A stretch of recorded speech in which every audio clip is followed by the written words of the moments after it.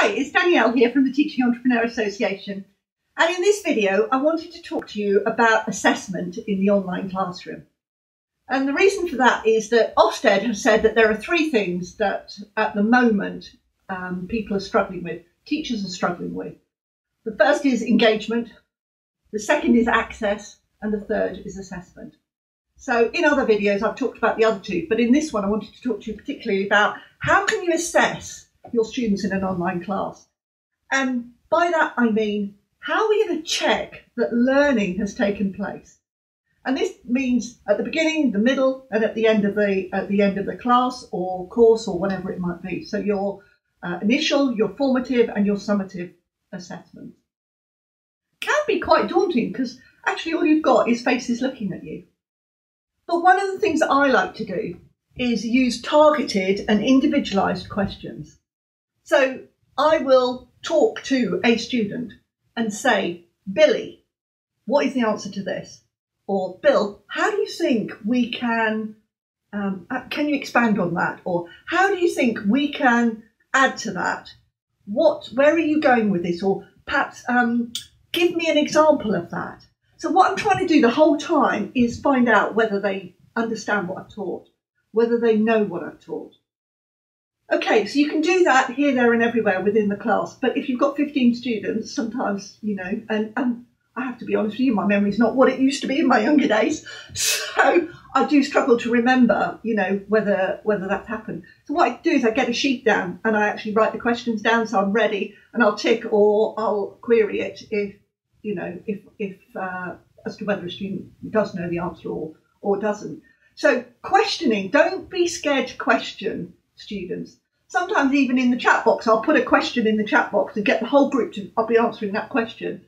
And then I'll say to one of them, okay, and I'll put a post-it note up and say, Bill, or I'm picking on Bill here, but you see what I mean? So that Bill will give me an answer to his question as well. Another way that I like to do assessments is with practicals. So lots of people say to me, but Danielle, I do a practical subject. How are people ever how can I check? I can't see through the screen what they're doing.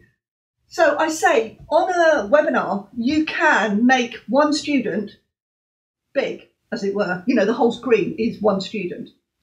So what I tend to do is I'll say to that student, okay, I'm now going to make you big. Can you show me what you were doing?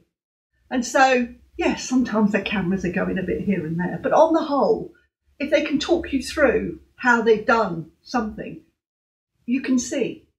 And the beauty of doing it like this is that other students can pick up and see how they've done it. Oh, so that's what she meant. Oh, I've got that now. Okay, that's how we did it. So again, you've got to be careful about your students. Are they happy to do that and all the rest of it? But as a whole, getting them to give a demonstration to the rest of the class not only engages them, but it shows not only you that they know how to do it. Obviously, they'll know that they know how to do it, but also it gives tips to the others in the class. Because how many times have you explained something and the students go, no, don't understand. And you go, okay, let's do it again. And the student will go, what she means is this. You say, I've spent ages just explaining that and you did it in 2 words. But that's the nature of teaching. But what I'm trying to say to you is use demonstration. Okay, so it might be difficult because, as I say, with the cameras and all the rest of it, but there are ways around it. If you really want to do that, you can say to them, okay, set the camera up outside or the laptop or whatever and point it to what you're doing and, or just show me your hands as you're making a cake or whatever it is that you're doing. So that's another way of assessing. The other thing I like to do is to I give out handouts or I give out assignments or I give out whatever it is. And I ask them to work on something while I'm actually doing the webinar at the same time. So I might say to them, okay, what I want you to do now is let's talk about assessment. Can you tell me the ways that you use initial assessment? Just write down a few things about how you use initial assessment. And then I'll either ask them to send in the papers that they've written on, or they'll email them to me, or whatever it might be, so that I can see whether they know what they're talking about. And sometimes I get them to email them right then in the class and say, okay, what I want you to do now, just click on the email tab, send me the stuff, and I look at it while, maybe they're in a break or whatever it might be. But it gives me a clear guidance, and I have evidence then that I know what they're doing. And the other thing you can do, but you've got to be very careful and make sure everybody agrees and you're happy with it, is to video. Video what they're doing in the class, because if you're asking questions and you need evidence to prove that they understand and they're giving you their answers, video it. Here at T, we're always creating new how-to guides, new top tips, tutorials, checklists, worksheets, templates, and so much more.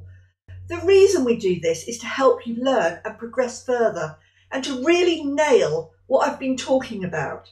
Don't forget, click on the link below to receive yours and to take this topic to the next level. Okay, so I hope you found that useful, and I'll see you in another video.